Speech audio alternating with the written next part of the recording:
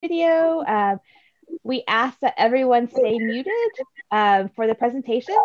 If you have any questions, you can put those questions in the chat, and we'll get to those as we can. Helen will be monitoring that and helping out with that. Let's see. I think we're waiting for a couple more people here, and then we'll get started. And thank you for all joining us today.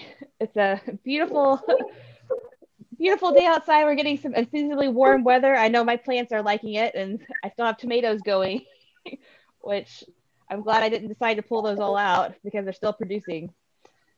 All right. So just for those that came in a little bit later, we will be recording the session.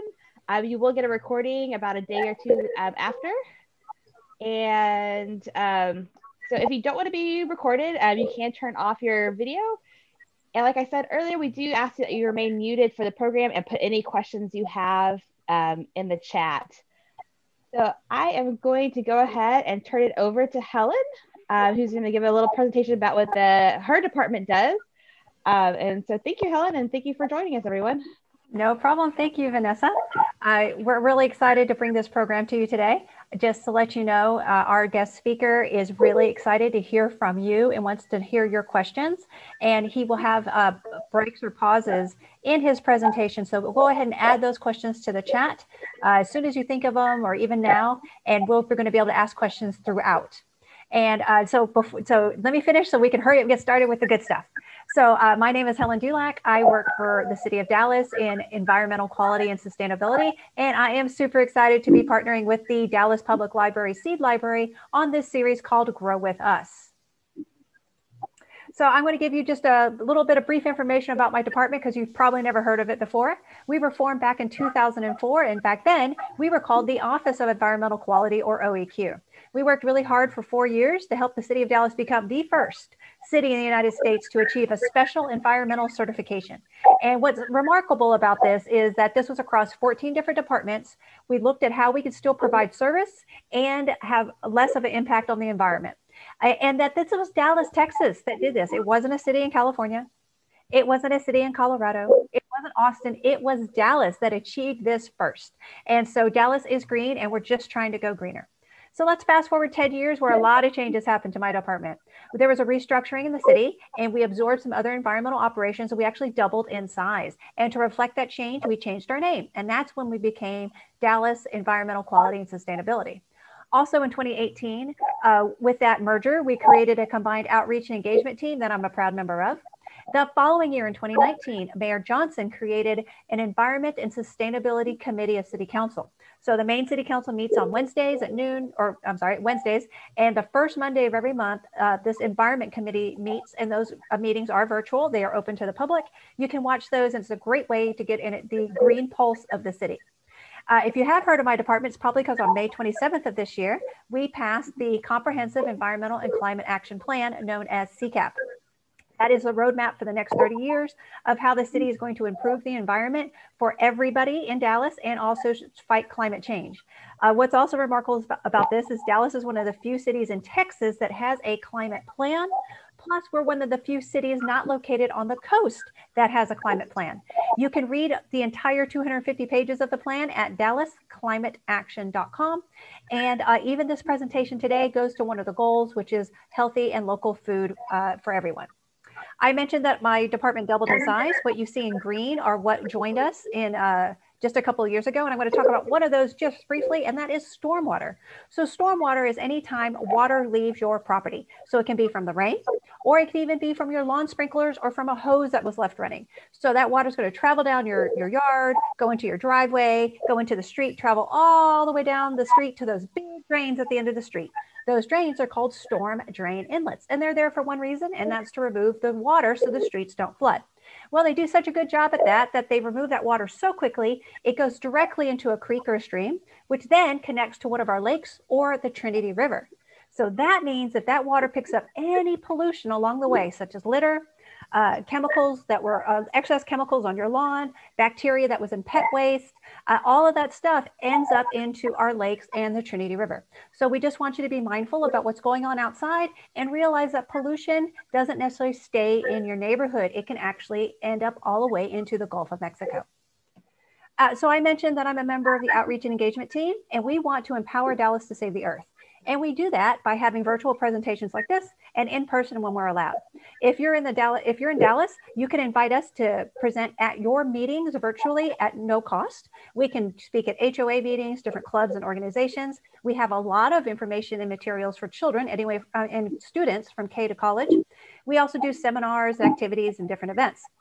If you invite us to talk about, what do we talk about? We talk about environmental topics from A to Z, all the way from air quality to zero waste. And also, we also hold some events of our own. So just a couple of weeks ago, we had the Water Wise Landscape Tour, and you can actually virtually participate in the tour and visit houses that have no grass. We're talking zero turf homes at savedallaswater.com. So if you ever have any questions for me or anybody on my team, all you need to do is send an email to greendallas@dallascityhall.com and follow us on social media. We are Green Dallas TX on Facebook and at Green Dallas on Twitter and Instagram. And we also have a nifty website called greendallas.net. That's where you can go and fill out the event request form to invite us to speak at your different gatherings, and also find out more green tips about the city. And with that, I am super excited to introduce my friend, Jeff Raska. He is with Texas A&M Agrilife Extension, and he is the Dallas County horticulturalist. And he's going to be talking to us today about raised garden beds. Jeff? All right, thank you, Helen. If we're ready to start the video or start our little PowerPoint, I want to thank the City of Dallas, and I certainly want to thank the Dallas Public Library System for putting these venues on. Gives us a chance to expand our knowledge from our university research, and gives us a real chance to meet with the public and decide what we're going to program on, what's important to you and what's important for the City of Dallas and Dallas County. So it's a real big opportunity for us to be able to visit with you a little bit. So as Helen mentioned, or as Vanessa mentioned, please ask questions as we're going, and I'll be happy to answer your questions as much as I can.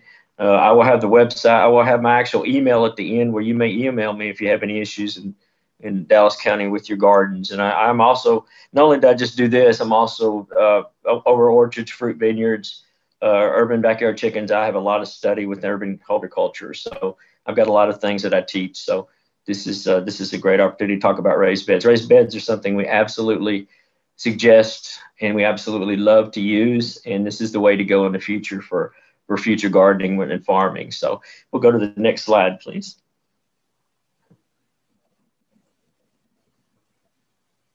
Okay, there we go. Raised bed gardening. Okay. Well, when we're talking about raised beds, one thing I want to talk about a little bit to start with is the difference between a raised bed and a container gardening when we're talking about container gardening. Containers are generally just a pot with a good potting mix in it, and will have a drainage hole in it, but doesn't used properly, doesn't have much environmental impact. It's really kind of self-contained unit unless you really overwater, over-fertilize, ridiculously, and really just over-manage and poor management. You're not affecting the environment very much. With a raised bed, it's a little different. A raised bed is a contained bordered planting bed without usually a bottom in it. It actually is reciprocal with the soil. It means that it does have soil exchange of nutrients and water, and any chemicals used in that bed will generally get into the soils. So it's a little different from container, is the fact that this does have some environmental impact on our ecosystems. And it's extremely important for us at A&M to make sure we lessen environmental impacts. Our big goal is to grow a lot of food, low impact or low inputs, which means very little fertilization, very little pesticides or pest control, and minimize water, very important because of our stormwater systems.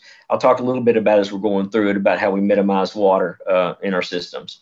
But it does. What we do is, since we've got blessed with such a great deal of clay soil here in the Dallas County area, we don't really want to garden in that soil anymore. We're going to make it a lot easier to garden by raising the bed and putting a good planting medium in our raised beds.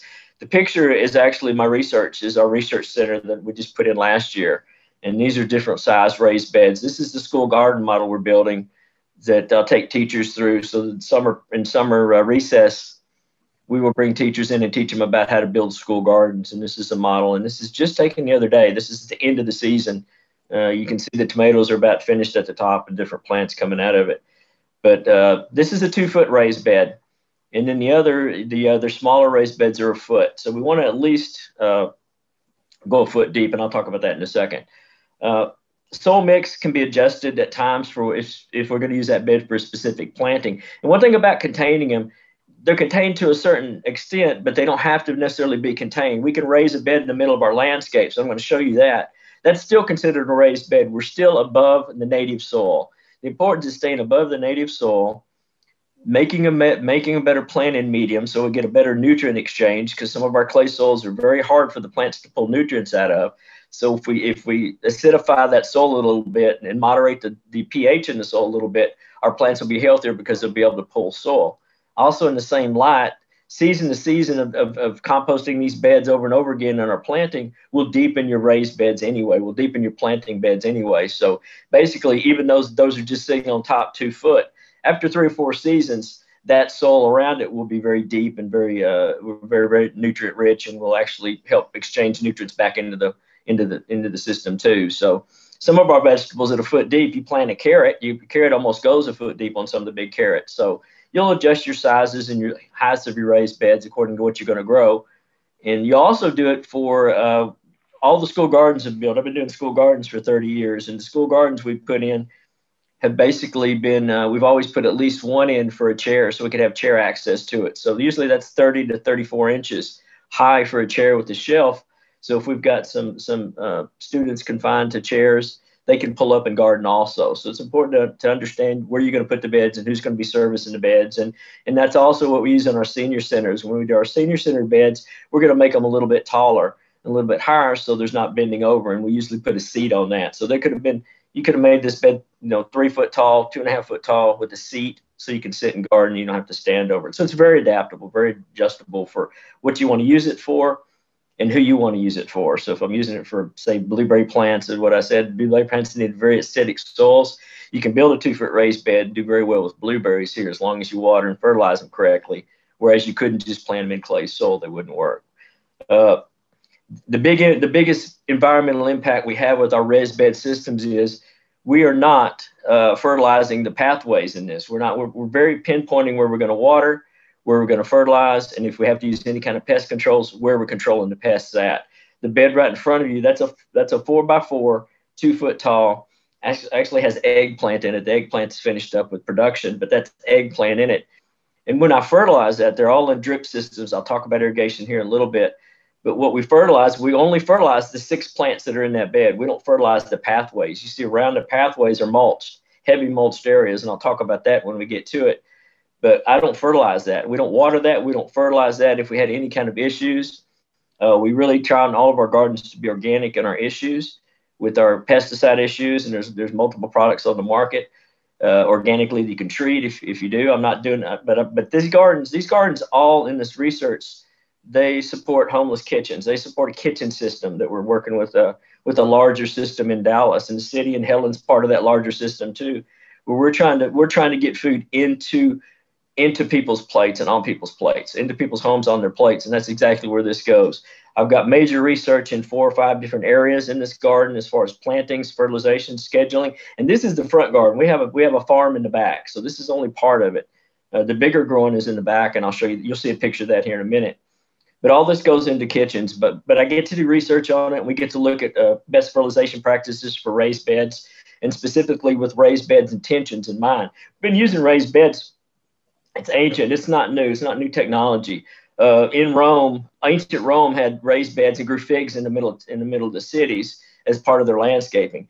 Edible landscapes, all that's just rerun. It's nothing new. We're not inventing anything new really in horticulture. What we're doing is rerunning some old practices and sometimes ancient practices and delivering them in our modern culture and in our modern societies, and they tend to work really, really well. So there's a win. Raised beds are just a winner and way to go. There's not a lot of reasons not to use them, and it stops unnecessary tilling at the bottom. That's extraordinarily important, to quit tilling, to sequester carbon, to quit losing carbon. Every time we till into the soil, we put carbon in the atmosphere, and we lose that carbon. But when you till also, you destroy the soil systems, the soil food systems, the food netting, which are microbes. Microbes earthworms, everything that lives subsoil that actually feeds the soil and makes a living environment, you destroy it and it has to start over again in that area. So this way, we're just feeding on top of it. We're not destroying the systems. And we're building soil in the beds and building soil in our environment just the way Mother Nature does. Mother Nature doesn't till, and Mother Nature also doesn't build soil from the bottom up. She doesn't till it up. She builds from the top down. Leaves, sticks, dead animals, animal poop, everything is what builds soils in nature systems. And this is exactly what we're trying to do. We're trying to build the soil from the top down. So that's a big advantage. There's no wrong way with raised beds. If you build them right, and I'm going to run you through a little bit of that, it's just a way to go in the garden. We can drop them anywhere, and we can, as long as you got sunshine, you can garden. Next one, please.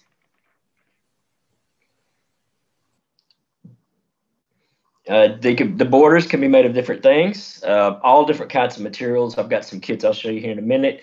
What we use in our display gardens are usually cedar. I use cedar themselves. I will stain the cedar to even give it more life, and I've gotten sometimes 12 to 15 years out of some of the cedar. It doesn't break down. You can use pine, untreated. It won't give you very long. It'll give you a few years. As of right now, tests are showing that we can use the new treated lumbers are okay to use in these applications. We haven't got the research back.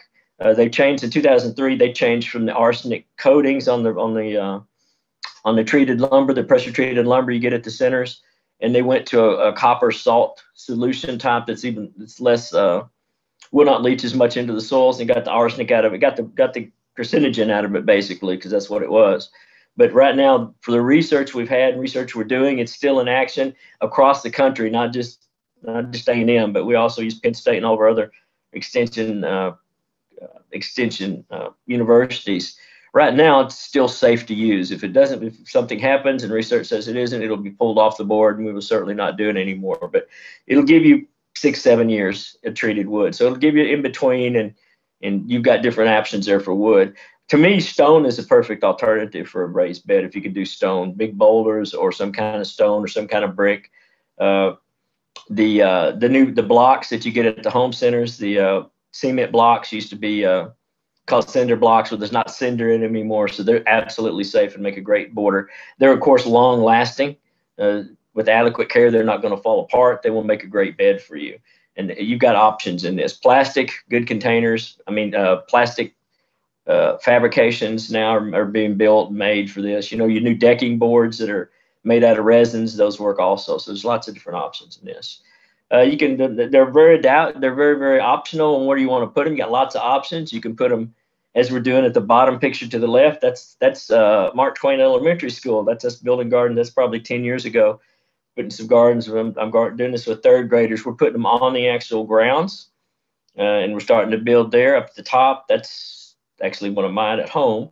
To the right is the research center. The beds you just saw on the first slide with the eggplant, that's them being built. That's the beds being built by the Master Gardener team, and we put those on. We put those on soil. You see, those are just on. Didn't have to till, we don't till, but didn't have to kill the weeds or anything. I'll talk about that when we get to it. But that's building in process. They can be as long as you want them. These containers, these contain borders and contain beds. You just don't want to make them any wider than 4 foot. You want to be able to work across it, and you don't want to ever step into it. A big, huge advantage is the fact that build at 4 foot square, you can actually never step in this bed. The maintenance on these beds, basically, and I'll talk about building these beds, but we put a good soil in there, and then every year we'll just compost them through each rotation. These go through 2 planting rotations for vegetables, so we'll go through the rotations in vegetable plantings, and we'll put compost on top. That's basically it until I get into fertilizations of the tomatoes, but very light. And it's just not, it's very compatible with the environment.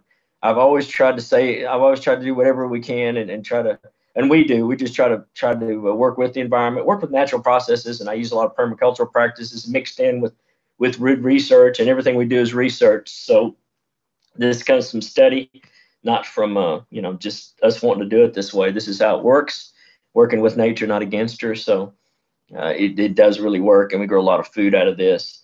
But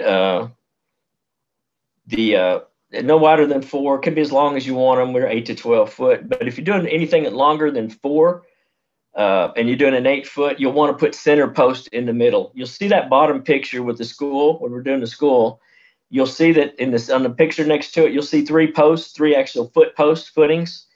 those 3 footings, you'll want 3 of those if you're 8 foot. A 4x4, you don't have to necessarily use that, but if you're 8 foot plus, what'll happen is you'll get a bowing in there, and those actually are 4 inches into the ground. So that footing is actually in the ground 4 inches. It's not cemented, it's not concreted in, it's just in the ground, and as it settles, it will not move anywhere. I've been doing that ever since I've been in school gardens, but it also gives a good brace for the wood to stay, and the wood won't bow, it won't bend out. You don't have a lot of pressure with soils, but you will have some, and especially if you're using treated lumber generally comes out wet. And as you set it out, and as it's there, as it dries up, it tends to bow a little bit as it dries and it shrinks. So go ahead and put that middle footing on there, and put them every 4 foot. So if I've got a 16 footer, I want 4 of those footings. I want to make sure I don't get a lot of bud. I want this to last for a long, long time. So I want to make sure make sure this is going to last a while, but it also gives you a good solid footing to screw your boards into. Use drip irrigation. Yes. Jeff, we got a couple questions. Okay, I'm ready. All right. And so we have one in particular. How about using leftover pre-stained wood for your borders? Leftover pre-stained wood can do okay, depending on what the stain was and how old the stain was. Is it an oil-based or is it a water-based stain? You'll see the bed to the right. We don't stain down at the soil level. We stain the outsides, which won't be, but inside of that, you see it's only stained to that level, and that's where the soil level will be. Would that hurt it? No, that's an oil-based, but it's a linseed oil-based. I just don't usually do it just for practice. You'd have to know what the oil is and how old the oil is. Some older oils might tend to have some different kinds of petrochemical in it, which we wouldn't want to be in there. But if it's something recently used, you should be okay with that. And I think you'd be all right with that. Definitely you can absolutely salvage things to make this with. Old fencing, all kinds of things you can find and make these raised beds with, and they will absolutely work. All right, I got one more question, Jeff. So you talked about adding that brace on every 4 foot. Why is the brace on the inside of the bed and not on the outside of the bed? It could be either one, but because you walk around the beds, kids would tend to trip on them, and I will like them on the inside. You could put them on the outside if you wanted to. If it's just your home garden, you could put them either way, either direction. I put low tunnels into there, and I'll show you here. I'll show you why here in a second. Once we get to that part of this presentation, what I do with the actual footings too. But you could put them on the outside. A lot of them are on the outside. Just my preference because I had kids running around beds usually in the schools, and we had mowers. Those beds sometimes were in the yard. You see Mark Twain down there. We didn't have the chance to put mulch around the bed, so they were just out in the yard. So we'd have people mow around them, and they got a cleaner mow and cleaner weed eat around it if we put them on the inside. Okay. But we use drip irrigation. I'll talk about irrigating here in a minute, and very, very easy to control. And if we add tunnels to this, if we add low tunnels to it, which is just a plastic coverings, then we can extend our growing season. We actually plant the farm, and I'll show you that in a second. Let's go ahead and go to the next slide. We'll actually plant the first tomatoes in January, the beginning of January, to put under the raised. Oh, well, this is bed material. Let me go to this and I'll go to that. Raised bed mixes. There's lots of raised bed mixes on the market today. This is a little different than your potting mixes because potting mixes are sterile and don't have a soil base in it. Wouldn't have sandy in it. Wouldn't have a loam soil. You'll need some binding of some sand in it, some kind of soil in there, and basically your topsoils that are clean and organic are clean and not clay based, but sandy loam based will not have any kind of abstract chemical in it. It's going to be straight and clean. Organic compost, finished compost. My beds at home are this 50-50 mix of this, and it's just a layering process. I'll layer that right hand bag on the bottom about 6 inches, depending on how big the bed. If it's a foot bed, it'll be 3 inches. 3 inches of soil, 3 inches of compost, 3 inches of soil. Then I'll top it with just a little bit more compost. But it's not a factual science. This is just half and half. If you can get 50% of one and 50% of the other in a 12-inch bed, high bed, you're fine, and this will make a very, very good bed over future. Raised bed mixes generally will have more organic in it, with some organic additions to it. Could have some. Sometimes some fertilizers in it, some different things. It'd be organic fertilizer, but sometimes it'd be some fertilizer, sometimes some manures in it, things like that in your raised bed mixes. I don't typically use manure in the beds. I typically will use manure in compost, but I don't want manure directly in the beds if I've got fresh manure, so don't ever do that. Just compost it in a composting system and then put it in there. But what you can't use in this, and this is extremely important, you can't dig up your garden soil and put it in this. Your garden soil is what we're trying to stay away from. And your garden soil, if you put your garden clay soil into this, into a raised bed, you would just eventually have just a big raised block of cement. That would be so dried out in that raised bed, it would just cement out, and you wouldn't have the drainage. You wouldn't have the nutrient exchange you need for pH, the pH management. So basically, you can't use garden soil. You're going to have to use a mixed soil into this, but not potting soil. Potting soil belongs in pots. This is a raised bed mix. So you want a raised bed mix, or you want to go ahead and mix your own. Half compost, half loamy topsoil is perfectly fine. You can get it bulk. You can get it from your garden centers. You can buy it bulk from soil companies that do multiple raised bed mixes now and can dump it in your driveway, and you can load up your raised beds, or you can do it. You can go ahead to your home improvement stores and buy it from your home improvement stores. You can add, if you do this 50-50 of topsoil and organic at home, which is easy to do because you buy it in the bags and you lay it out and you lay it into the beds and kind of just, I don't mix it up. I just lay it in layers. Again, I'm working from top down. So, and it doesn't matter particularly how it is, but there's some really good soils. It's very, absolutely less expensive than the other. This is a cheaper way to go, but it's a very adequate way to go. And cheaper is not in bad, cheaper is in good on this particular application. I want you to get the best product or best materials you can, but this works perfectly well from a soil mix, a typical raised bed mix. Because when they put raised bed on the bag, they raise it $3 or $4 a bag. So you're going to pay for the name on there, but they do add other amendments to it. You're going to pay for it, but you can add amendments to this. Worm castings are a great amendment to the topsoil organic compost mix. Some you can buy castings, and you can add the castings to it. Coffee grounds, used coffee grounds are excellent for this. Excellent binding material for this. Excellent nutrient amendment to this. And you compost at home, your compost systems at home. But once this bed is established, once your raised beds are established, and you've grown them through that first season, you're going into your next season, you don't really want to till into that anymore. You don't have to fork it in. You just add compost on top. If you've mixed it properly, that's going to be very alluvial, very tilthy soil. It's going to be well drained. It's going to be soft to get into. Our goal is to have that raised bed. If I've got a 2-foot raised bed, I can wiggle my hand all the way down to the bottom. That's the goal to get this bed. That's how tilty you want this bed to be. I don't want it to be mulched and soft. I want it to be where you got to wiggle through it. And then you got to get through the top. You got to get through some soil in there to get to the bottom. But that's what we want to get to, because we want that bed to be very, very, we want the drainage and we want the alluvial properties of being very tilty, very soft and fluffy. So that's what you'll get out of this. And these things will help add to it and help quicken it. So amendments are perfectly fine. There's other things on the market, green sands, things like that, which are minerals, which mineral additions never particularly hurt, but mineral additions would be in the coffee, and with mineral additions, the minerals would be in, if you're doing a vegetable and doing fertilizations and for vegetable gardens, which you'll have to do for maximizing vegetables, your good organic mixes are good synthetic mixes. And we use organics, and I'm an organic gardener for the most part of everything. And I teach organics, but I also teach synthetics. If you want to use synthetics, that's absolutely fine. You just got to use it properly, and you just got to be responsible for the way you're using this, and make sure that does not get into our systems. We do not want any kind of fertilizer whatsoever. It's as bad to get organic nitrogen in the water system as this synthetic nitrogen's coming in from petroleum. So one's not better than the other ones. All of them are bad. So we don't want them leaching in. And I'm going to show you some things to stop that when we get to them as we go through it. But worm castings, if you're doing hugelkulture, which I'll show you here in a minute, you can add logs to the bottom. Let's keep going, and I'll show you that in a second, because I've got a picture of that. So that'll help to raise some stuff. This is a typical raised bed in a layering system. When I've talked about layering compost and topsoils, these are 18 inches. Those are 2x8s. This is one of mine at home. This is a layering system where it's basically compost, topsoil, compost to be on top, and then I'll layer that up to the top of it. And you'll see also have the painted, the stained areas where it's not stained to the top.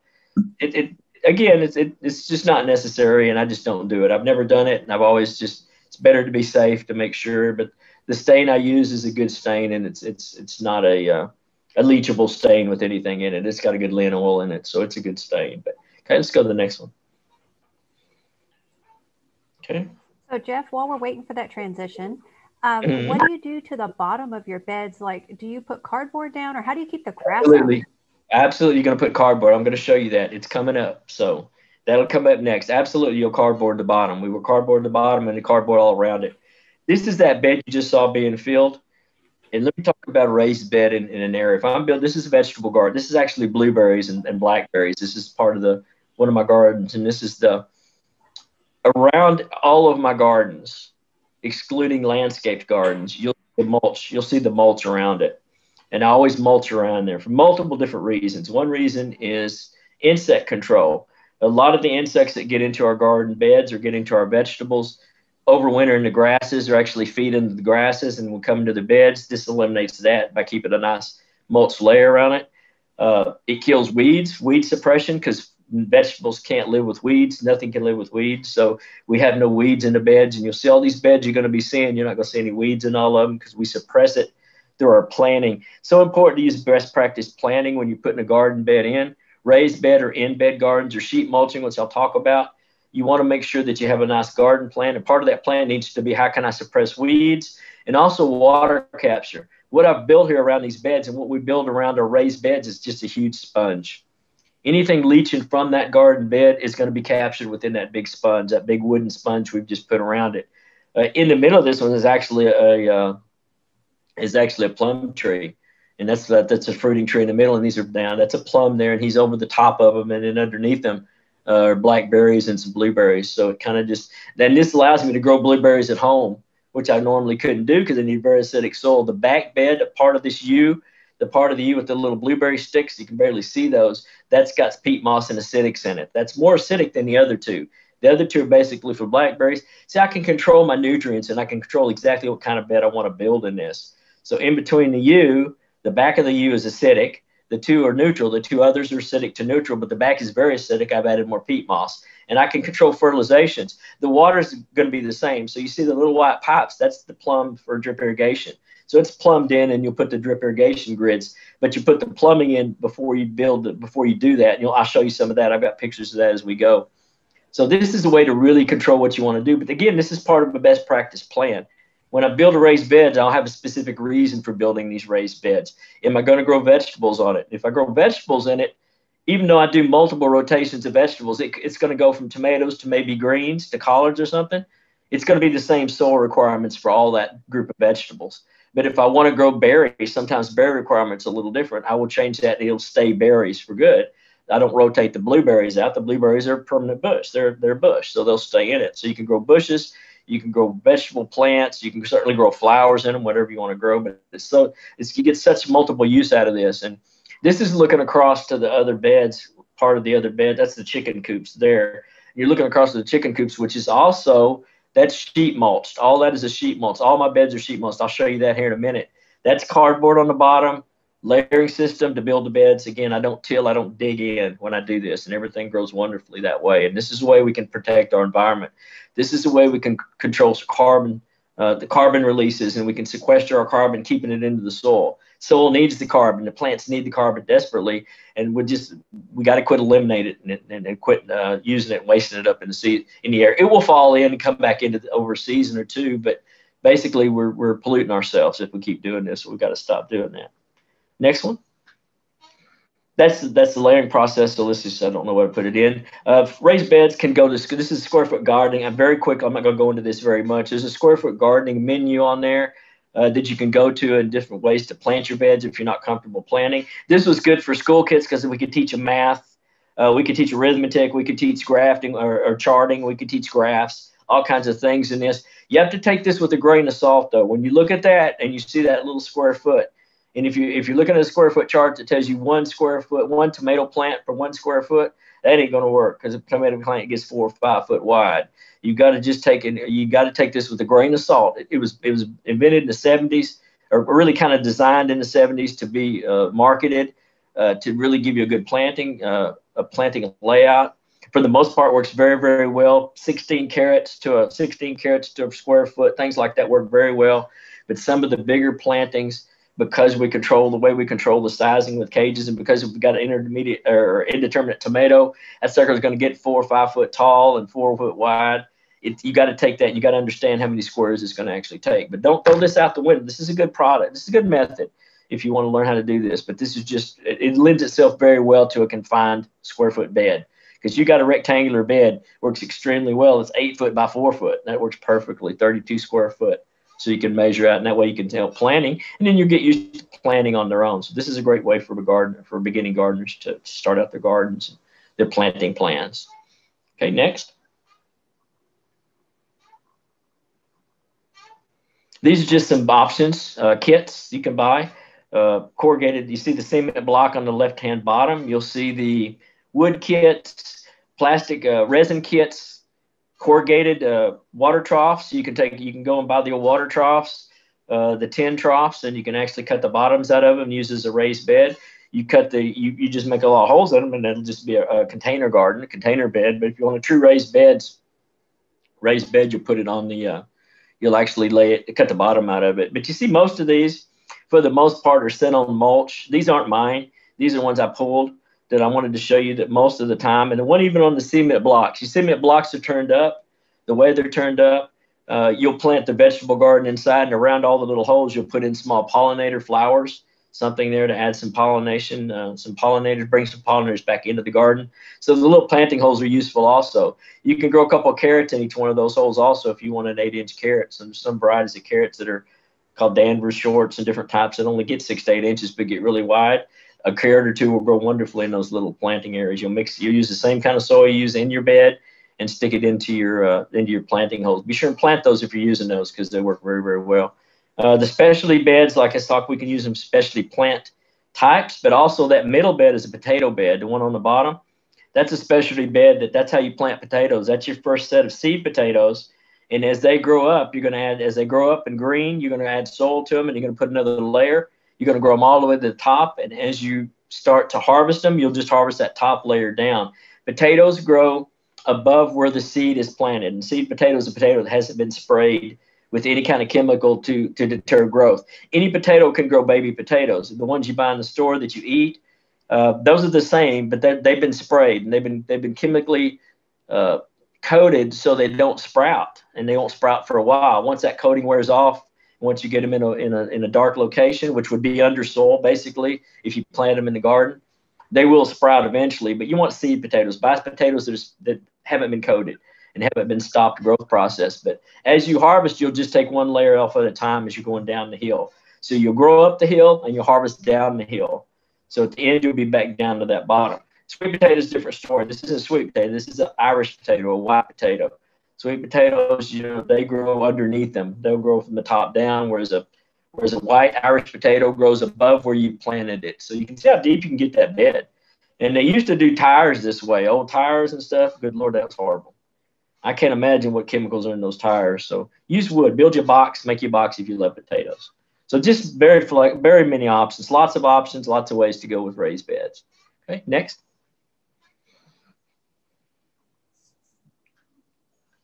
This is the low tunnel systems that you can add to raised beds. And this is the farm. This is our growing farm in the back of that property that I was talking about. What this does is allows us to extend the season. So what you see here is you see early season, where this is actually probably January, February, where we're actually got the plastic going on it. We will actually put the tomatoes and peppers in middle of January to grow them under tunnels. Keeps the heat up, keeps the seedlings growing.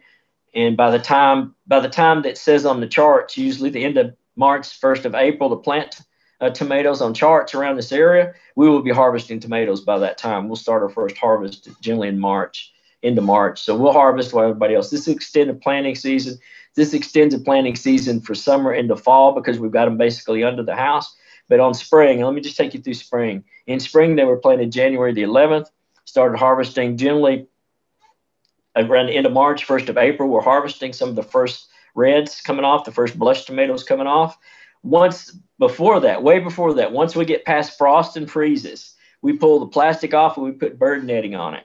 So it's netted with bird netting. And that way we've got our birds already before we get the tomatoes to the top. Because once the tomatoes are grown, they're up over that plastic hoops. In the hoops themselves, we also put cages in for the tomatoes. So we tie the cages to the hoops. We have a very, very standard, very, very sturdy structure anyway, the way we build them. But this just extends a growing season. Now, you can do this on your home garden, a 4x8, PVC, 6 millimeter plastic, UV protected plastics. You can buy them on any Amazon, anywhere you can get these. They're very inexpensive. but they extend your growing seasons if you want an extended season. And it gives you lots of options. And because come springtime, when you're starting to harvest tomatoes, the worst thing you do is you watch and watch and watch, and you're all excited, and you go out there and the birds beat you to it. And the birds already pecked your tomato, which they will do. They're watching them too, just like you are. And they want them when they turn red. Red's a signal color to invite the birds in, so they'll start getting so they'll start biting the tomatoes, spread the seeds. Plants do that on purpose. That's not accidental. So they're triggering when that seed is viable to be passed through a system to be able to reproduce. But this eliminates it. You put your bird netting over that. We put the plastic in the barn. We're about to bring the plastic back out again. Within the next 3 weeks, we'll have the plastic back on. We'll get ready to plant in January again. We'll do the same thing and cycle through it. So it's a great way to extend the season. You'll see it all the way through there. And this is so easy to do with the beds. Look up low tunnel systems. A high tunnel system would be something that's larger that you walk into and you can actually grow under, and you walk into it it's not a greenhouse because these are not heated.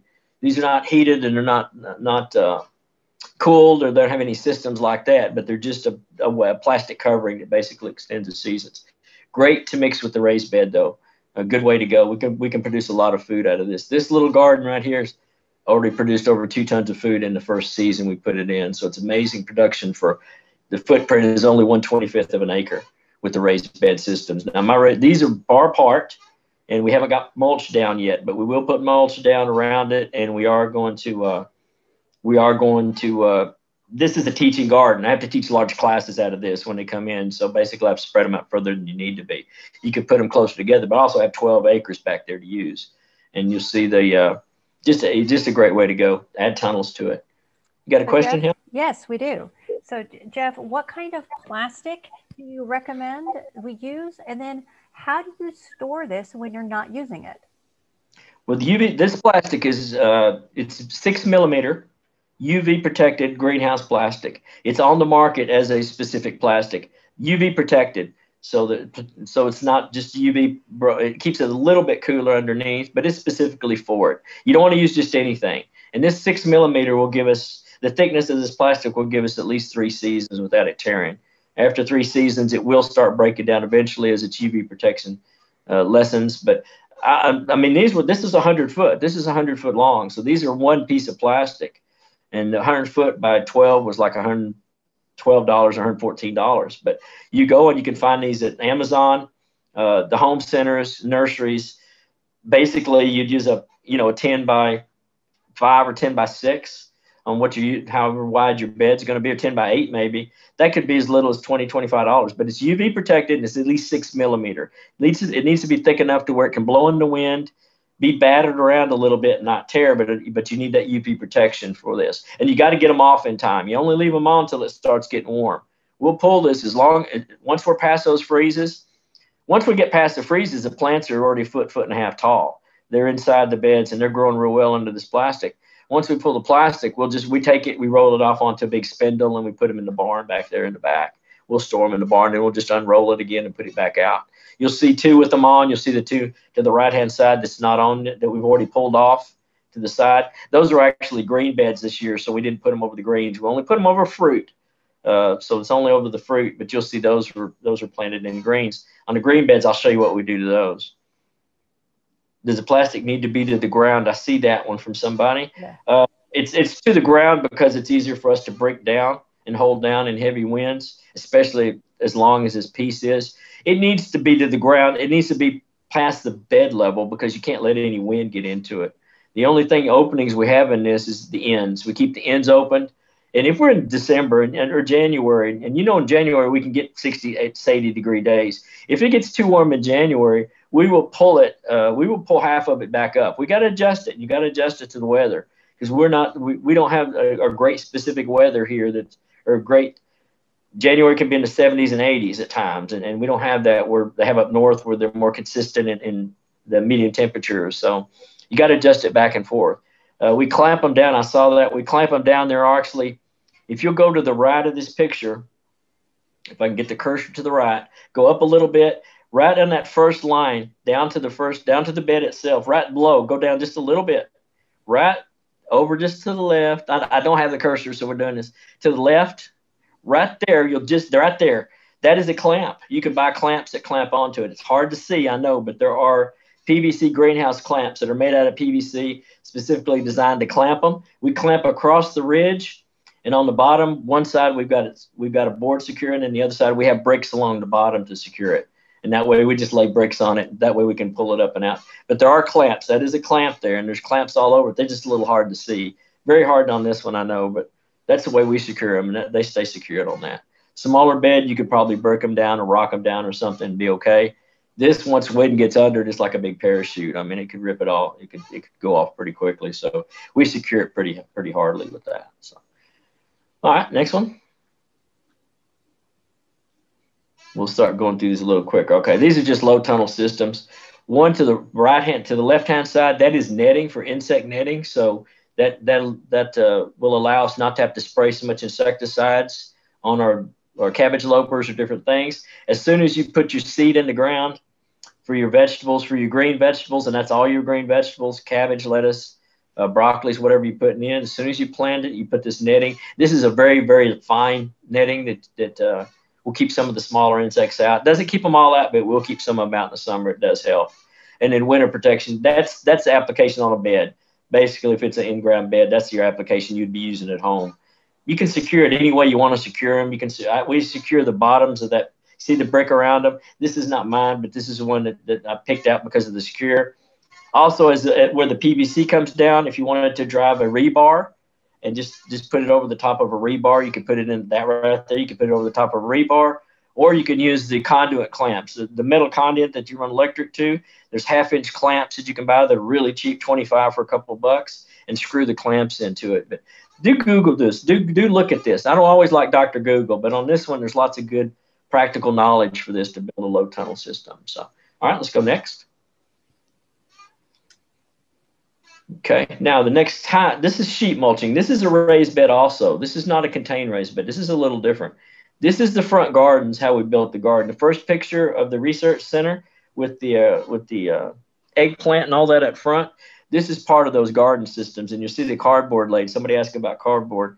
We put cardboard on that whole front yard.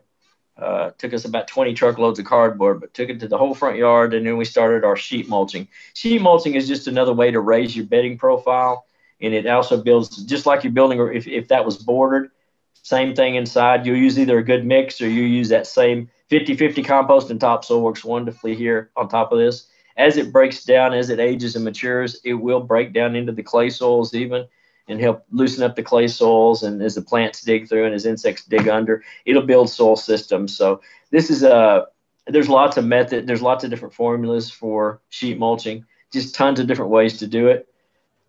This is, I want the cheapest, easiest, and that works, most practical. Some people use straws and hays and all that. The problem with straw and hay right now is the fact that unless you really know where it's coming from, okay, I need to go back one more. Unless you really know where it's coming from, it will carry residual herbicides in it that they're using for their hay fields. And sometimes there is now a syndrome in vegetable gardens and raised bed vegetable gardens, which is a residual syndrome of insecticides, where people that use straw and hay as a compost, and that herbicide did not leach out. It won't leach out necessarily if it's embedded in the hay, and it will leach into the system. So I don't like hays. I don't like, not unless you know where it's coming from. Farmers used it, and it's been used for millennia because that was what was there. They used the straw basically for the breakdown. The hay was fed. But basically, this day and kind of in this day and age, we don't want to use it if we don't have to use it. There's other ways to go. Bagged compost or mixed compost that you're making at home with topsoil, loamy topsoil works wonderfully well. This was bought. You can see the big pile. You can see us putting it in together. We built 7 big beds out of this, and that's a bulk mix from a local soil company. That's a raised bed. That's actually a rose mix, which is a good compost, the sandy loam. And that's how we build the soils. And after 4, 5, 6 seasons, they will make a planted bed. I'm going to show you mine, and I'll show you mine after 8 years and what they look like when you do this. This is exactly how I built my beds at home. I've been doing this for 30 years now, 25, 30 years. This is not new either. I've been against tilling since I was, in horticulture as a young guy. And this is just a good way to build them. Use the layering methods. And if we go to the next slide, I'll give you just a rough idea how we build a bed without This is how we build a bed with just using compost and bark. And actually, this is from Home Depot or Lowe's. This is your basic home center. Works wonderfully well. This is how I built all my beds. I'm going to show you the ones that result of this. But cardboard down first, 6 inches of finished mulch over the bottom. Or finished compost, I'm sorry, over the bottom. You always want to start the bottom layer with compost. Compost is finished and hot, and it will help break the cardboard down quicker. And as the cardboard starts to soften, it will bring the earthworms up. Earthworms love cardboard. They love paper.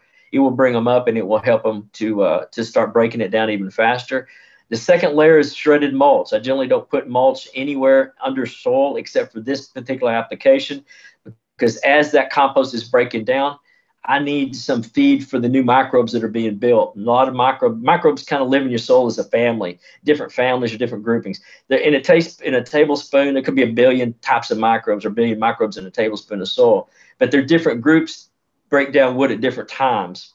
So the bigger the wood chips has a certain group of microbes that break that down. As it breaks into compost, it's got another group that breaks it down.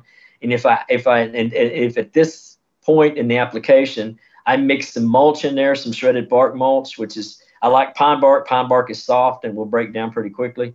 If I mix different sizes of finished organic bark materials or different organic breakdown materials, then I can bring bigger families into it.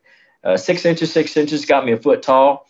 Then I will add my actual 6-inch layer of clean loamy topsoil. Again, this is bought at a home center. This isn't magic. This isn't anywhere special. This was at a home center. This is where I did all my beds at home. This is where I did all my beds. This is where I've been building beds for a long, long time for myself. But 6 inches of a clean loamy soil, which is that you see the soil to the right-hand side to the third picture, but you can see how the soil is, that picture slid. You can see that topsoil, how it's loamy. It's sandy looking. It's got sand in it. 6 inches of that, I've got 18 inches, and I'm going to finish on top with compost and 6 inches. What you're going to end up with, if you see the bottom picture, just about 24 inches deep on the bed, and I'll let it sit. This is the time to do this now. Build your sheet mulch beds now. Build your lasagna garden now, which is the same thing. Build them now. Let them sit over winter, plant in spring, because they'll break down. The soil will shift. They'll seek their levels. You don't have to mix this in together. I don't ever mix them. Just let it shift and let it build. Let it seek its level. The topsoil will actually permeate throughout the mulch, the actual mulch bed, and will actually be as a binder to the bed. Hold it together, make it stick together so it won't blow away, it won't be loose. And it'll seek its own level. Soil always does. Soil does not need our help to be built. Soil will be built if it's got the proper materials, and it will build itself. But always start with I do not leave the blocks in on that first picture. They're just holding the cardboard down. It was a windy day, but that just shows the materials I use. Don't have to use that. I don't hawk a brand, or I don't care what brand you use. But you see the organic compost is 100% organic. Pine bark mulch is a clean pine bark, and the topsoil is loamy. That's what I want to use in them, and you can use any brand you want to use. So that's the sheet mulch. Look this up again. You can Google this, but be very careful about Googling this, because people that want to put just manures in this, that's absolutely not what we want. What manures will do in the soil, fresh manure will do in the soil, it's going to lead to all kinds of, you're going to lead to all kinds of different, and this is where we get listerias, and this is where we get salmonellas in our greens and such. You don't put raw manures into your garden. You don't put raw manures in it. You put raw manures in your compost and let it be part of your composting system. The only thing you put in the garden, there's only one manure, and that's llama manure. It doesn't carry the gut bacteria that the other manures carry. But how many of you got llamas? If you had llamas, you could do it. But still, then put it in the compost and build your compost in there. Don't put raw manures in there. So that never works. But this is it. I know we're going to go through this quickly because we've got to get rolling. But that's sheet mulching. That's a great way to go if I'm building beds. So if we go to the next one. All right, Jeff. So we got a couple questions. So Okay. You mentioned about layering cardboard, at the bottom. How many layers of cardboard do you recommend? 2 packing boxes thick if you can. You know, a packing box, you see the thickness of a packing box. Mm-hmm. If I get layers of that thickness, that's all I need, basically. They also say you can use newspapers, but you'd have to use so many newspapers, it's not worth the effort. It's not. I mean, you could use them if you got them, but people don't have newspapers anymore. Basically, they don't have paper materials. And if I'm using a paper material, I've got to make sure, say some kind of printed material, I've got to make sure that when I lick my thumb and I rub it across it, that material, that printing comes off of it. I want that printing to smear. That means it's a soy-based print. If it doesn't come off, it's typically a chemical-based print, which they used to do. Now they're all soy. Everybody's going to soy or natural materials, so it breaks down better into our composting systems. But cardboard just works great. The thickness of a good corrugated cardboard. You don't want that cardboard to have any kind of plastic coating on it. You want to take off all the tape because that won't break down. And you really want to try to get the staples out of it if you can. Now, staples will break down, but try to pull it. You want it to be clean. So you want to pull out everything. It can absolutely be used cardboard. This is the best way to recycle cardboard there is. And this is my landscape, one of my landscapes at home. This is part of the gardens at home. This was all sheet mulched. Every bit of this was sheet mulched. That exact same mixture I just showed you. This is only 3 seasons into that. And that's all my gardens are food gardens mixed in. So there's a peach tree. There's also you'll see landscape plants, pollinators. The whole thing about this is just showing how this bed looks in the landscape. This is a landscaping bed system where you raise the profile of the bed. I got excellent drainage in this bed. I don't have to worry about it. This bed is drip irrigated. I don't use irrigation. I haven't had to use irrigation on it once this year because the year's been enough rain to keep it going. Once we get this building in place and use the right plants in a planting guild, which I'll talk about just in a second, then you'll build a system. This is a really, really easy, sustainable landscape system. That these plants work well together. They help each other. They build together.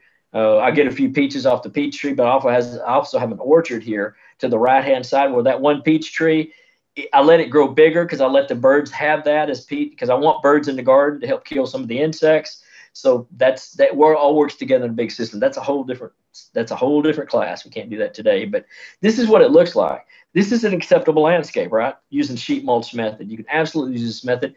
I have helped the environment with this bed. I have not done one thing to deter from the environment. I've brought in more insects. I've brought in birds. I've brought in rabbits. I've brought in all kinds of things in the garden. And I am helping Mother Nature. I'm building more trees to help put oxygen in there. Plus, I'm not wasting any water on this whatsoever. So, okay, next one. Hugelkulture, one of the ones that are this is misused and misunderstood so much out of this. This is under the umbrella of permaculture, and it's basically a mound. It's German for mound planting, and it's a wooden core system. This system, when it was developed and when it was starting to put into play, was to basically reforest areas that have been limited, that have been destroyed through agriculture and through mismanagement of human being, mismanagement of forested areas, and then it kind of grew into a food thing. Let's repopulate. Let's put these particular systems into areas of food need that we know we could grow a system in here and make this work. It's a wood core system. As you see this side cut of this is a beautiful side cut of how it is. You'll see different shapes. You'll see the rotted cores are in the middle. And what happens is as that breaks down, it will feed the soils and obviously build nutrients into the soil. But what it also does is, it acts as a sponge. It collects a lot of water when it rains. And this is in deserted areas that don't really get a lot of rain. But when it does rain, the wood will collect the rain. It will leach it out slowly into the soil as it breaks down. And your biome needs the soil moisture to be alive anyway. You can't have a micro system in dry soil. It works in different multiple levels, and you'll plant fruit plants on it, fruit trees, different things like that. The true original purposing was a 7-foot tall bed. As you see, this is a 6.5-foot tall bed as it's finished. Not practical in a backyard, but practicality could be that at the bottom layer of that, see the bottom layer of logs down there? What if you just laid that on your soil on top of your cardboard and just put soil on top of that, build it up to 2 foot? You could absolutely do that. We do that in the bottom of raised beds that are over 2 foot tall. If I've got a 3-foot raised bed, the bottom of that raised bed is going to be logs, and it's going to be logs of different sizes. You see the different sizes in there because what happens, those logs that the cursor's on right now, that little 3-inch diameter log still holds a pretty valuable amount of nitrogen, phosphorus, and it actually will hold some potassium in it. Whereas the bigger core doesn't hold. Bigger cores don't hold the nutrients anymore. Once you get past 3 inches, you lose nutrient holding capacity because there'd be no leaves on that. That's just going to be the structure of the tree. So it doesn't need to exchange nutrients in it anymore. The nutrients exchange through the vascular system going into the limbs that would hold leaves. Well, the leaves and the limbs that are holding the leaves, they still have core value of nutrients. So that nitrogen is still bound into that. and will release into the soil. You got to have multi sizes. This is perfect. Multi sizes, old to new. You see some of the wood looks older than some of the wood looks more rotten, so they've mixed it in there, which works perfectly. You just want to build different degrees of age, different degrees of sizes of wood, and you want to let this thing break down naturally. You're going to add topsoil over it. You can put mulch in there too. You want some compost in it, the way they've layered it here. And then you'll just plant the fire out of that bed. You'll plant trees, ground covering shrubs, could be whatever grows in your area. But our bottom layer would be, some kind of strawberries or some kind of vining plants in this. The 7 layers of the forest is part of permaculture, which you could look that up. But that would be how they would put one of these beds together. But I just want to show you the basic bed itself, because I've had homeowners want to use this system, and they put a 7-foot, 6-foot mound in the back, and they don't like it. It looks horrible because the wood does poke out as the soil builds into it, and you got to build more soil onto it. It's not practical for a homeowner. It's extremely practical for an area that wants to grow food, that has the space to do it. But you can use this. You can use the actual practice. The actual theorem of this is the wood core. That's the theorem of this whole thing. You could use that as your basic raised bed. Your basic raised bed, whether it's got a structure in it, whether it's a wooden box, or whether it's just freelance, it would be used with the sheet mulching as the bottom layer under sheet mulching. This would work perfect for it. It does work. It has a basis in science, a strong basis in science. It's just you need to modify the application for urban use. Works. The whole idea of this also is to use a plant guild into it. I'm not going to get into guilds, but basically what a guild is would be a tree, a shrub, a vine, ground cover plants that work symbiotically with each other as they do in nature. The system behind behind this, you have a mixture of different types of plants in there that work together, don't work against each other. One will do something for the other plants in the system. They all help each other, and you have specific plant guilds to work together. So a fruit tree, a blueberry bush, a vining blackberry. You can make this a whole food garden if you wanted to, or you can make it a landscape garden either way. Okay, next. This is hugelkulture started, and I did that in the raised beds that you saw. Just wood. I started putting wood core in. We'll go through this real quick. That was just the way it started with wood. I got the this before I put the mulch down. I've got wood started where that's a plum tree that fell, so I started using wood into that and started building a bottom. The bottom layer of that is wood. It is that hugelkulture theory that works very well, and that way you don't have to waste as much water. It will sponge the water just the same way. You don't want it to stop the water flow to the bottom, so it's not solid like you're trying to solid layer it, but just put enough to cover the bottom, and you'll be okay. Okay, next. This is a swell and terrace system. This is an in-ground system. If you wanted to raise your beds and basically have long rows of farm or gardening, we built a 1/3 of an acre down at Hatcher, down at the train station, gave us a 1/3 of an acre, gave the restorative farm a 1/3 of an acre. All the rows and beds laid out are just like this, where that whole area within that block, and this is a contained system. This is part of our teaching garden. But what very simply is that whole area right there was composted with about 8 inches of compost. Then we mixed it in with the soil, the existing soil. This is the only one time that I will actually break into the soil to mix into it, and that's what we did on this one. Then we took the soil that was really heavily composted, and we made beds themselves, the 2 ridged areas. That's this terrace system. And then in between the swells where the dips are, we actually got those down a little bit deeper to those. And usually we want the swells at least 1 foot in the ground, and that's filled with mulch, with a heavy walkway mulch or a heavy woody mulch. And that acts the same thing as the hugelkulture practice of being inside. We're putting the wood on the outside basically to hold the water, and it will leach water into the soils. Now, we will never till this. This is a permanent row system, and this is more, it's called self-composting. There's a couple different names for it. In 500 AD, it was called a ridge and furrow system. Or medieval times, it was ridge and furrow system in Europe. The same systems we evaluate, but we don't, again, we're not tilling, but we're making a permanent self-feeding system. Self-watering system. What we did was every time we traded the crop out on the row, we composted heavy, and we put more row mulch into this. And this is just a small example, because this is just our school example. But those could be 100, 150 foot rows. Those are just a little block section of this, what we're doing. But then then across the bottom, I don't know if you can see it, across the bottom, down each row, we run a drip irrigation line, so it's drip irrigated. Builds healthy soils, does everything we want it to do. Again, we raised our profile. We're up above the original soil, but this soil builds so quickly underneath, it gets very, very deep. You build deep soil systems in this, but this is the way to go if you want row gardens. So if I've got a half an acre back there, I want to put row gardens in, this is the way you want to build a row garden to be eco-friendly, to be water-friendly. This was right in the middle of the other bed, so where all the grass is, that is now a foot of mulch.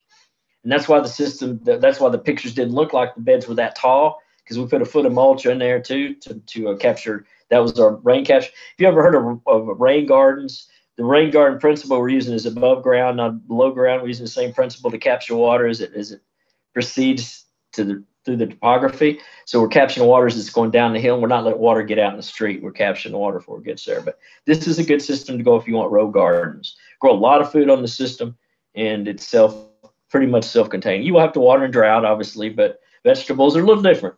But this is really more of a vegetable, actual plant, a food production garden. So next.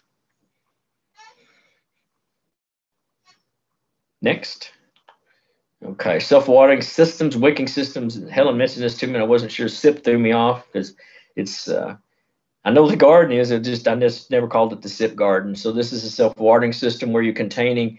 You actually raised bed is contained in a plastic cover, leak-proof cover.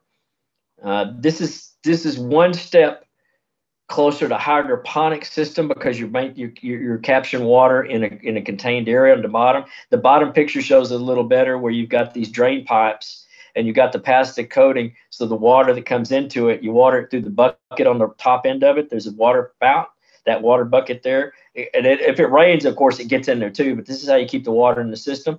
You don't let the water get over the pipe system, and you'll put a screen to where the soil doesn't get down into that. You need a clean system there, but the soil itself, the water's always wicking up into the soils. You can buy these. You can buy these particular kits at a home center. They have a home center. I saw a kit before. It's about 2x2 that has same system, same water spout, same thing. So you can buy these kits. These kits are or you study it and you can build them.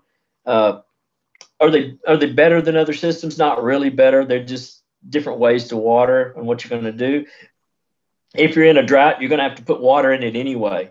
So you're not going to save yourself you can't say I never have to put water in it, because long periods of droughts, which we have here, if we get a month and a half of drought, there's not going to be water left in this bed. It's going to be used by the plants. So you have to re-water, but it's not watering as much. And you have to monitor to make sure that your plants are getting enough water. You also have to make sure you're going to have to water over the top to get the plants established, to get the root systems down. As the root systems grow down, they'll seek the water levels and they'll start pulling water up. They'll pull water up into their system. Part of it will be released through the leaf, through transpiration, so they'll sweat out the top. But also they'll release back through the roots if they get over when the water comes out, the roots will release moisture back in too. So it's a good release. It's a neat system to do. Maybe this would work. Maybe great on a patio too. If you got a patio area or a blocked area too, you could use this kind of system in there. But look it up, check it out, and see what you think about this system. There's more mechanics to this system than other systems because everything has to be in place or it won't work. And you've got drains on the side here, so it's got to drain at a level. At that top one, on the top picture, if you look on that bed to the very left-hand bottom where the leg is, right to the right, just a bit up a little bit, you'll see a little bitty pipe sticking out of it, up, straight up. That's a drain right there. See that little drain? It's got a little drain pipe that comes in, so the water will only get to a certain level, then it drains off the top. It's like a French drain underneath, if you know what a French drain is. So it'll drain it out of that hole, and that's where it seeps out of the hole. So cool system, usable systems.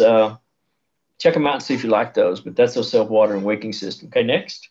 We're almost done, guys. If you hang in just a few minutes, this is a lot of subject matter, and I wanted to make sure we get through it and be able to answer your stuff. So we're going to be here just a couple more minutes. Absolutely. So Jeff, we had a question about like Oyas. Oya pots? Mm-hmm. Are you going to cover that? I'm about to get it. Yeah, we're about to get into irrigation. So this is the part where we rest. Yeah, Oya pots, I explained those. But drip irrigation systems can be timed. They can be on a clock. They can be part of your irrigation systems. I won't go too much into it, but I want to go through the different types of systems you can use in this. So if you go to the next one, let me see what I put on the next one. If I put the right slide in, I might not have put it in. Okay. This is okay. This is building drip irrigation systems. This is plumbing into the system. You can see the top left hand where they have a rain barrel for each raised bed. Great thought, great theory, but in summer you're not gonna have any water in those barrels unless you fill them up, so they'll be empty. But it's a thought process of trying to capture water, trying to be water wise, trying to help the environment, trying to capture water. That's the way to go. And that's what we want to look at. The bottom is just plumbing. The right hand is drip irrigation grids in the beds themselves. That is at Arcadia Park Elementary School in South Dallas. You'll see the grids. The sticks in there are actually where the kids are going to plant. They're planting sticks for their own little plant. But the drip grids are actually right there. Every foot on that little plastic pipe has a emitter in it that opens up when it gets water pressure, drips water slowly, about a gallon per hour. These beds would be watered normally in the summertime, generally about 10 minutes each on the system, and that'd be plenty to saturate the bed. That's a drip system going into it. In the same systems, we could use, in schools, we've used Oya type pots. Now, Oya pots are great to use. Oya is just a pot with it's a lightly fired clay pot that when you fill it up, if you just set it on the sidewalk, you'd fill it up and you'd see it start to sweat, and it leaches water back out of it because it's not hard fired. It's very porous. And you bury that pot up to the rim, and you'll fill that with water, and you'll have that would be throughout this planting bed where you have a couple Oyas for probably 2 Oyas or 3 Oyas for 4x8 bed, and you have them right in the center so it would leach water out and you keep them filled up. Works great, but being slightly fired, the clay will break down pretty quickly, so it would bust out in a few seasons. You have to really check it because if it's busted, it doesn't work. You need a container of water below soil that leaches back into the soil very slowly over a period of a few days or a week if you can. A week, it doesn't usually last that long, but a few days. In schools, we didn't have money. These were just barely enough to scrape by to get what we did because I work with all Title I's. And what we do is we take a milk jug fill and bury it till its top. You bit little pinholes in it, and you can't be a nail hole. Nail holes are too big. It has to be small enough to where the water just leaks out, and you'd have to test that yourself. But we bury the cartons in there, and that would basically be for the weekends. So on Fridays, the kids would water put their water in the milk jugs, fill them up in the garden. We probably have 6 or 8 milk jugs in that garden right there, and then plant around them. And you would come in and by Monday, they would still hold enough water so you didn't have to lose them in hot weather where you weren't there in the weekends. If you did have drip systems. Now, this is excluding the drip system. This isn't the same. Drip systems are extraordinarily efficient and work wonderfully if you can afford to do it. But most of the schools I worked with, most of the people I work with can't afford to do any of this. So we've got to have alternative methods, and that's one method to go. There's also in the market, there's nipples. There's actually drip nipples, which you can put on the bottom of a 2-liter bottle, and it leaches out a gallon an hour, and it screws on. You fill up a 2-liter bottle, you put the nipple on it, you turn it upside down, put the nipple down into the soil, and it releases slowly. Those are also good for pots if you're going to leave on a few days and you got pots that you've been watering. In summertime, we have to water our containers maybe 2 times a day, sometimes 3 in the wind, depending on what you've got in that pot. Those are very useful in the potted situation where you just take a 2-liter, put the nipple on it, turn it over, and let it slowly leach into there, and that works really well for that. But different types of irrigation methods. We just want the irrigation to be very slow. We want drip systems to save water. We want drip systems because I don't want to water in between those beds. I don't want water to leach out in between the beds. Sometimes that's only, depending on how good our soil is, that could be a 5-minute water for those beds on the right-hand side. That's it. That's all we do. 5 minutes on there. I want to saturate the bed. I want to saturate the root system, but I don't want that pathway watered. In this school, we didn't have the money to be able to do the mulch in there, but eventually that was what we wanted to do. The middle picture is basically the middle picture was part of the first picture you saw us plumbing in. That's the plumbing going underneath. And that plumbing was where the drip system hooks up the drip grids, and then we covered it, and then we covered it with a foot of mulch after that. So bottom right-hand side is just one of mine. So, okay, next. I have this is part of another class system we could do later. Irrigation, all these can be broken up into segments of different things we do in the garden. But this is kind of an overall. I want to do an overall on raised beds for you. This is Arcadia Park again, same picture. I don't know why I've got it twice. The picture in the middle top, that is Parker Elementary, and they spelled out the word Parker in the raised beds. and that's irrigated, and we irrigated that one. That was wrapped irrigation. You see the cardboard around it. That's the A of Parker. You see the cardboard around it. The parents did this. They really did a lot of work on this one to make it work, but they did it themselves. Got the wood. They did all this work. All I had to do was go and taught them how to put it together, taught them the practices and principles.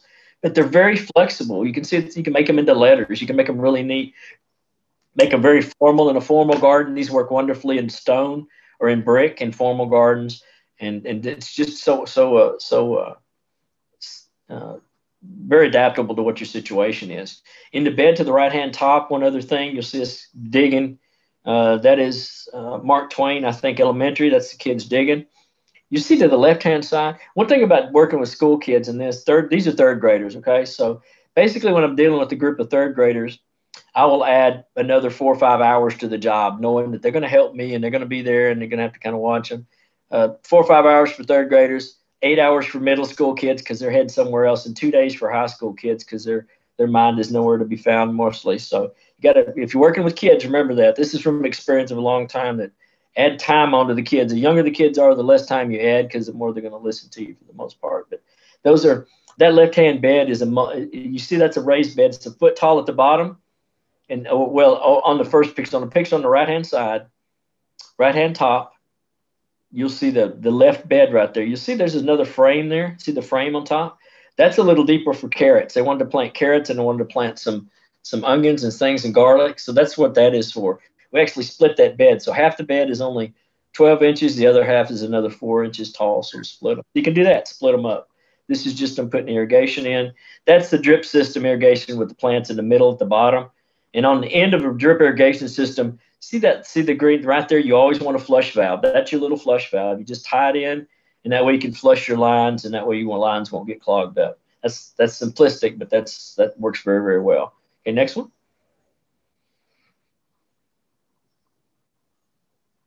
Okay, well, that's it for this presentation. These are all raised beds. These are all that's the vegetable bed. You see the bottom. There's my information, my email. You can certainly get a hold of me, email me. The help desk goes to the help desk and it would go through our system. But if you need me, that's my email. Right-hand top's the chicken coops. That's a raised bed, different application. This is our herb bed and our demo gardens. You saw the picture where they're laying the cardboard on the grass, and they were just now putting it with the tractor. That's the end result. That's the new bed this year. We put that in last year. This is 1 year old, and it works wonderfully well the way we did it. And that's a stone bed. And the top are just collards that we did in the demo garden. But hopefully this helped y'all a little bit. I want to thank the group again. Certainly my friend Helen and the Public Library, Dallas Public Library, for letting me be able to visit with you a little bit. I hope this helped a little bit. Well, Jeff, I think this was fantastic. Do you have some tomato varieties you recommend? And when Jeff answers that, let's go ahead and launch our poll. So if you guys don't mind answering the poll questions, it's just to help us with some feedback and with future programming. And then Jeff, I want to show you something after all the stuff you shared with us. So what are your tomato recommendations? Okay. What I use is I'll use this year I'm going to use 3 different types. I use early girls for an earlier tomato. Tomatoes, determinate or indeterminate, will be the first thing I want to choose. Do I want one that's going to be a vine, or do I want a bush? If I've got a container garden that's a true container, not a raised bed, but a container garden, I might want to put bush tomatoes in there, which would be determinate tomatoes. So anything I go would be, I'm looking for a variety that's either says patio or bush on it, and it will grow determinate. It'll be a 3 foot tall, 2.5 foot wide, but won't get any bigger than that. It'll set all of its tomatoes at one time.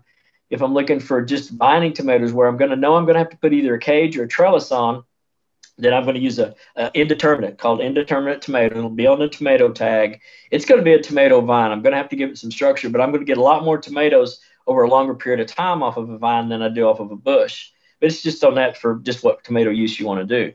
Tomatoes are categorized into different categories. There's a Roma tomatoes would typically be a saucing tomato, means it has very little jelly in it. Would be great for your sauces if you want to use it for sauces. There's the other types, early girl, better boy, celebrity. Those are good slicing tomatoes where if I sliced it, put it on a piece of, put it on a sandwich, it wouldn't be too wet. But there's a lot. The heirloom varieties typically. Now these are all hybrids. Heirloom would be something that's a good tomato to use. You're not going to get as many. They can have more pest issues for the most part if you're not careful with what you're choosing. They're going to be bigger, meaty, juicy, great tomatoes, great flavor, more acidics to sweetness in them. That's going to depend on what type of tomato you want to use. And that's the types we do. Cherry tomatoes work great for salads. Use that first. Think about that first when you're picking a tomato. So when I go to varieties of tomatoes instead of type, that was types of tomatoes. When I go to varieties of tomatoes, I want to use one tomato that's going to be pretty short to harvest. Early girls at 49 days is the shortest harvest tomato. It'll say it on there, days to harvest, 49 days from the plant spiking and taking off. From when you put a transplant in the ground, in 49 days, you will be harvesting tomatoes in theory. If you got everything in place and you fertilize it and do everything right, that's a good starting one. So I'm going to plant some early girls, knowing that I'm going to get those first. I will plant a celebrity maybe in the middle. Celebrity is a very high disease-resistant tomato plant, and it's a 70-day tomato. So it's going to be 70 days coming out of it. So that's going to be my middle tomato to carry through the middle of the season. And then I might plant a Marzano or a Roma to get a different type, but that's usually can be up to an 80-day, 90, an 85-day tomato. It's going to be succession to where I'm going to have tomatoes all through a longer season, but I'm also going to have a couple different types of tomatoes. I can have a saucing tomato on one end, or I can have a nice early girl slicing tomato on the other end. I think there's registered 10,000 varieties of tomatoes in worldwide registrations. That's true. That's just how many is in it's Johannesburg. There's registration in Johannesburg. There's 10,000 varieties registered. And they're all over the place. I think what you should look at is the type first and then days to maturity second, because that's what you want to look at. And then the varieties within those groupings will just be, if you want a purple tomato, you want a green tomato, you want an orange tomato, you want a pink tomato. There's all different colors of tomatoes you can use to make it kind of neat for the kids or neat for different salad mixes. One's not going to be more for generally basic. One's not going to be more flavorful than the other. They're going to carry different flavors in a different way. They set their acidics in it, but they're still going to be a million times better than the store-bought tomato. I promise you, they're going to be much better than what you buy in the store. But look at disease resistance is what you want to choose out of your group. If you say for varieties, there's multiple plants out there in each type of tomato. Say your sauce tomato or your sandwich tomatoes. There's multiple types that have lots of disease resistance. This is part of best practice. The more disease resistance I have in a plant, the less spray I would ever have to use on that plant, and the less problems I'm going to see in the plant. So look for disease resistance, type of tomato you want, and then choose within that variety. There's a large catalog on each variety that you can choose. But choose an early, a middle, and a late bloomer or maturity, and I think you'll have a longer season. Long answer for a short question, but tomatoes are pretty amazing. That's the number one plant. That's one that everybody wants to know about, and that's one that we have a lot of variety on. That's absolutely true. And I didn't think about like them being, juicier or drier for slicing versus sauces. I personally grow a lot of grape tomatoes, like the yellow pear-shaped ones. Mm-hmm. I seem to have a lot of luck with those, and they seem to have a little less disease. But you're right, those aren't the best kind like to put on a sandwich. So you're absolutely right that, how you want to use them is a good way to think about which ones to grow. Because if you're not using it and you're growing it, it's taking space in your garden for something else. So you're absolutely right. So Jeff, yep. I wanted to show you something as an idea. We were talking about the Oya pots, right? And you mentioned that they can be very expensive to buy large Oya pots, right? So what if you took a clay pot, like a regular one, and you sealed the bottom and you sealed the inside. And what I did is I used mounting putty, which if you're old school like me and Jeff, and when you went to college, you had to use this to put posters on your wall because you had cinder block walls in your college dorm. Yeah. Might be different now. Back in my time, this is what we had to use. So it's mounting putty, okay? So I sealed the top and the bottom, and I could bury this in my garden, right? And it's the same kind of clay as an Oya, and I can fill it with water. But of course, I need a lid, right? I don't want to have evaporation loss or insects maybe falling in there and drowning and stuff like that. So you could get a saucer, and you can actually put this on top and make your own inexpensive Oya. What do you think? Do you think it'll work? Same thing. It's the same thing. You just want to make sure it doesn't have any kind of any kind of slacking coating on it. You want to make sure it's just pure clay. Absolutely, it will work. It'll release slowly. Test it first, fill it up, put it on the sidewalk, put your top on, see how it leaches. Make sure you got a leaching pot that's leaching well through there. You could absolutely do that. I mean, oils are just slightly fired. They're fired less than that pot. That pot will last longer in the ground than it would. You can absolutely do that. This is not restricted. This is limited to what you have and limited only to your imagination on how you want to use this. All these will work. It's just getting water to the root system. We're not watering. I don't want to water pathways. I don't want to water sidewalks. I don't want to water the street. I don't want to particularly, not all the time, water the kids, although sometimes that's fun to get water on the kids when they're out there. But this is what I want you guys to understand, is that when I teach, it's all from the basics of science, but the practicality of it is, but the actual mechanics of it is not particularly how you work this and how you make this work. There's lots of different ways you can. A lot of times, and what we're doing with the new gardens now is we're taking logs. We're finding logs that are cut off the side of the street, and that's our edging for our raised beds. Well, logs make a wonderful edging for raised beds. Absolutely beautiful, natural in the landscape, and free when they're on the side of the road. And the stone is very expensive. Stone is wonderful and beautiful, but it's expensive. So I want you to get the best way you can with the best materials you can, knowing that you got limited on money to use. A lot of this is in nature. Nothing looks more natural in a garden than wood and stone. It's part of the environment. And that's what we're doing with that. The garden you saw there with the stone, with the actual only part of the stone will be the stone herb garden that you saw. The rest of it's lined in just big pieces of organically shaped wood we found on the roads. The people cut their tree down. We're taking that wood. We're making sure it doesn't have termites and clean, but we're taking it in and they're just making beautiful lined beds. I want it to be wiggly. I want it to not be perfect because that's not a formal garden. Think about things like that. That was a great example. There's all kinds of things you can use to make this work. You just got to use your imagination. Go and study the basic of what the principle is, why this works, and what you're trying to do. But how you apply it is going to be up to you and how you want to make it work. That's what I definitely can be a different. So that was great. Thank you. Words, Jeff. And then also, if this happens to work for you, like Jeff said, the good thing is to do the sidewalk test to make sure it is leaching the water. Is if you have a smaller saucer, you can actually fit it on top like this, right? And look, you can actually provide water for pollinators. You can turn this into a little pollinator watering station, putting some stones or floating corks in here to encourage pollinators to come to your garden. They can have a little bit of drink. And then, when this water on the top gets low, that's probably when you need to fill up your new oil. So I want to thank you, Jeff, so much for your time and expertise. You shared a wealth of information with us. I'm excited to go out there and do my raised beds right now. So, and I want to thank everybody for attending. Thank you for sharing your time with us. We appreciate your interest in helping Dallas grow. Next week, we have a program. It's going to be a little bit different. It's called Invite the Three Sisters. We're going to talk about Three Sisters stew from Native American cultures and a little bit about how you grow Three Sisters in your garden and the method of that type of gardening. And to see if you will incorporate this into your Thanksgiving or try that Three Sisters growing method in your garden coming up. So Jeff, on behalf of you and the Dallas Public Library and Dallas Environmental Quality and Sustainability, we thank you so very much. And also Vanessa hosts a garden talk program, and it will be, is it tomorrow at noon? It's tomorrow at noon. There's a link there, and it's just an open session. You can come in and ask your gardening questions, share ideas, thoughts, even pictures and all sorts of things like that. And it's a really nice time to get to network with other gardeners and ask your questions. And also Three Sisters is actually Three Sisters is a plant guild. That's what a plant guild is. Plants working together to build. That's one of the early plant guilds. So watch that. That's really neat because that's how plant guild works. That's how plants work together.